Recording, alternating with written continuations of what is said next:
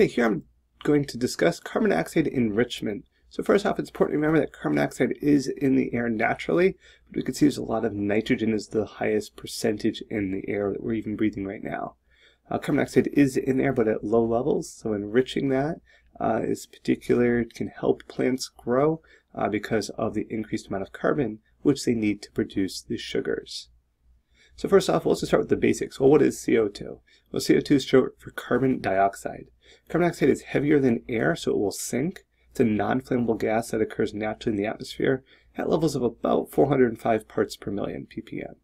However, when the levels go below 200 parts per million, growth can stunt in plants as a result of the reduction in the photosynthetic process. This is why trying to maintain 405 parts per million or even greater can affect plant growth, but especially with growth can stunt if those levels go too low.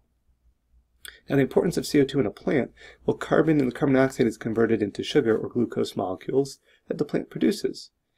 The carbon in organic matter originates as carbon dioxide in the atmosphere. So that carbon dioxide is coming in the atmosphere plus water and light producing sugars and oxygen.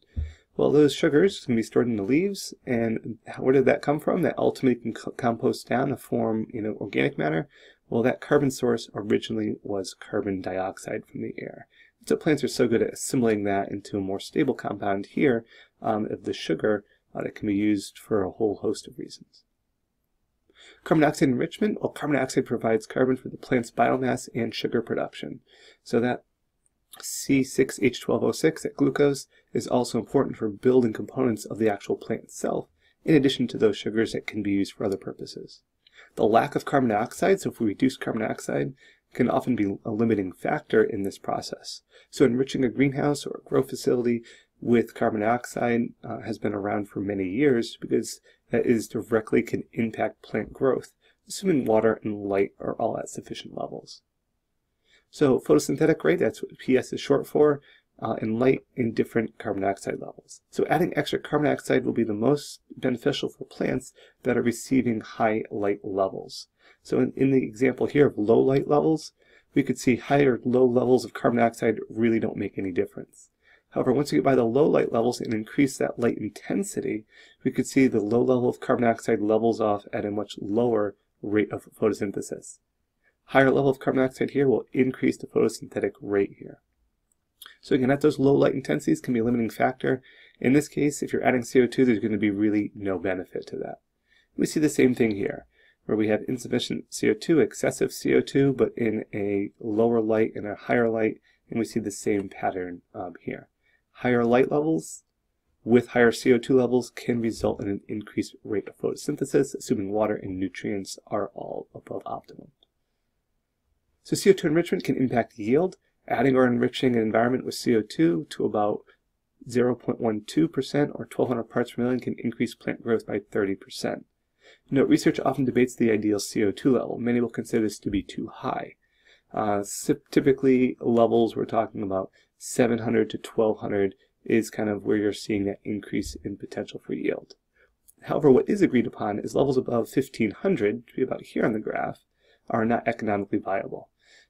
That 700 to 1,000 is the general range recommended. Some are running as high as 1,200 depending on what controller unit they're using to ensure they're always within that 7 to 1,000 part per million level. But above 1,500, as we can see here, we're kind of having that reduced growth, and it's simply you're wasting money on carbon dioxide that's not beneficial to the plant. Now, dangerous levels of CO2, this is applying particularly to humans, there is carbon dioxide toxicity. However, those levels have to approach 5,000 parts per million. And above are not advised for people to be in. This can result in lightheadedness or worse due to lack of oxygen. We can see some of the symptoms here as that increases in CO2 level. But as far as what we're trying to keep our plants at, 0.12% would be ideal. And we could see that it takes even 1% here to start having any carbon dioxide toxicity for humans. So it's well below anything that would be of any concern. But when you start getting higher levels, that's where we start getting those caution. The ideal temperature with CO2, so when enriching with carbon dioxide, the ideal temperature can increase from 85 degrees Fahrenheit to about 90. And above 90, then we'll start to see our decrease in the photosynthetic rate. So that increased carbon dioxide allows to run our plants a little bit warmer, take advantage of potential heat that we may be trying to exhaust anyway, and increase in plant production. The importance of ventilation in a grow space, so keep in mind ventilation is still important. CO2 depletion, especially in greenhouses or grow tent environments, can be quite common because of the confined space. The area should be sealed to help better regulate CO2 levels so you're not wasting CO2 out some vents or something.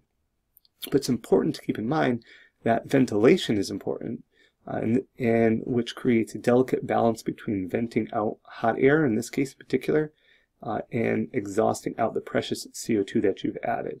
So here I've chosen to add the CO2 about midway through the grow tent, and my exhaust port here is at the very top of the tent. Now CO2 can increase plant metabolism, which is great because that can cause more rapid growth, increase nutrient consumption, filling the space quicker, and greater water usage. So keep in mind that when you are increasing with CO2, and here's my tubing right here, it can also cause that rapid growth, which is great, but that can cause increased nutrient consumption, so we want to make sure we're feeding them appropriately, filling the space quicker, so that could adjust your time if you're new to adding CO2, and greater water usage because the plants are simply growing faster. So keep in mind, when you change one thing, you want to be mindful of all the potential conditions you could be changing to keep your plants happy and efficient through the entire life cycle.